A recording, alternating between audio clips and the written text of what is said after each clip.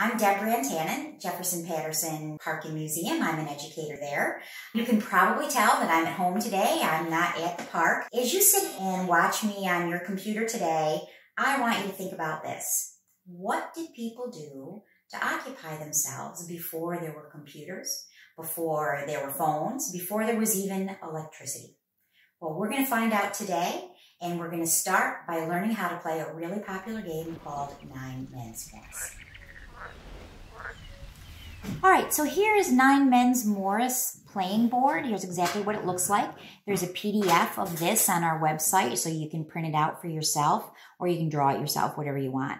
Now, each player gets 9 pieces. 9 dark pieces and 9 white pieces, so they're easy to tell apart. So before I actually tell you the rules and all the rest of it, I want to give you a little bit of history about the game itself. So this game, or variations of it, have been played for hundreds, even possibly thousands of years. We know that the Vikings played it. We found boards scratched into a timber from a Viking ship burial in Sweden, and it was popular throughout the Scandinavian countries.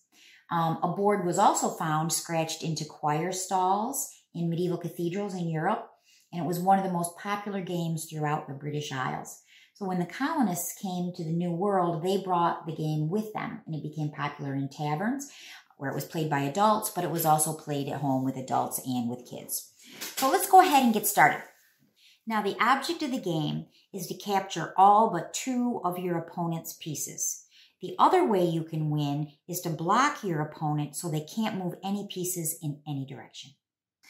The game actually has 2 stages. The first stage is where you are placing your 9 pieces on the board, and you take turns with that.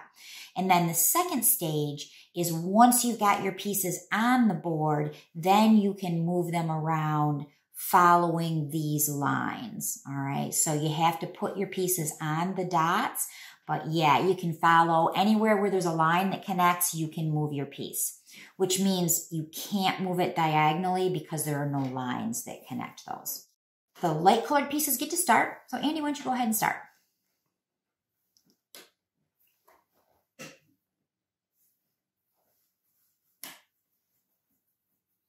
And you see we're placing our pieces on these middle dots because they're the most valuable, because you can move your piece different directions.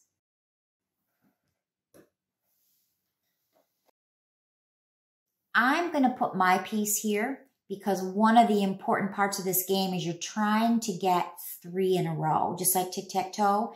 If Andy were to get 3 in a row, he would get to take one of my pieces permanently off the board. He would capture it. So I wanted to block him from doing that.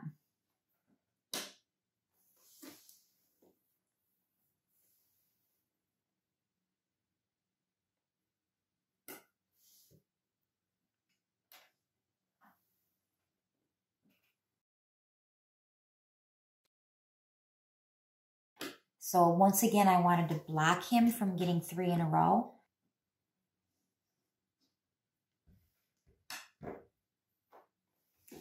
I'm sort of playing catch up here because I'm always trying to block him instead of being able to create my own strategy.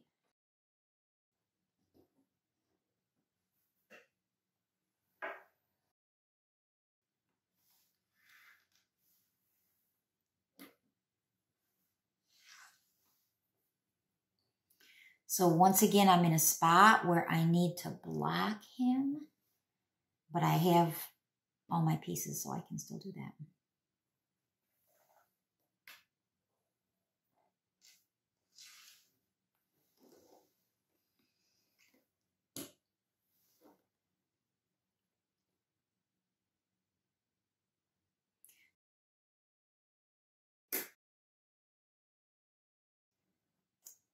Now, I got a break.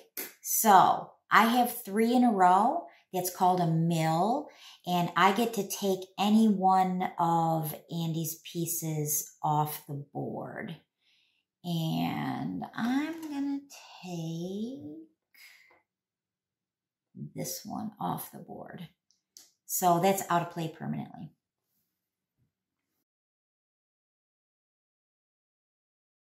So I want to block him. I'm putting my last piece on the board, right?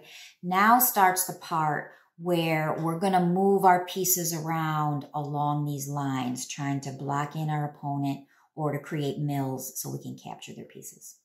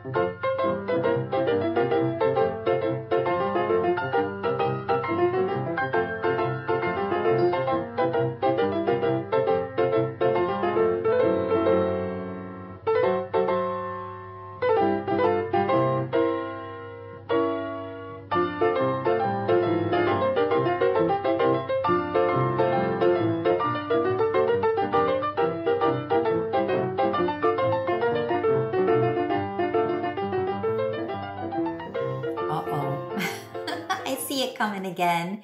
I'm not going to be able to prevent that, so I'm just going to make that sad move. All right, he is a 9. Right, okay. So Andy wins. I've only got 2 pieces on the board, so good job. The only way to get good at 9 Men's Morris is to play it and play it a lot. And I want to say thanks to Andy, who played about 1 million times with me so that I could practice this. But anyway, it's really simple to make the game board. It's really simple to make the pieces. On our website, we've got a PDF for the game board, and we've got directions there too. Also, you could actually just draw the board yourself on a piece of paper. You could actually also draw it with chalk on the sidewalk. That would be a lot of fun. You could play outside. So another thing you can do with it is you could put it on a piece of cloth. Like this is actually a checkerboard, but you could put the 9 Men's Morris board on here, and which was really a common thing to do in colonial times. So then you can just like roll it up and take it wherever you go. All you need are 18 pieces. You need 9 pieces that are dark and 9 pieces that are light.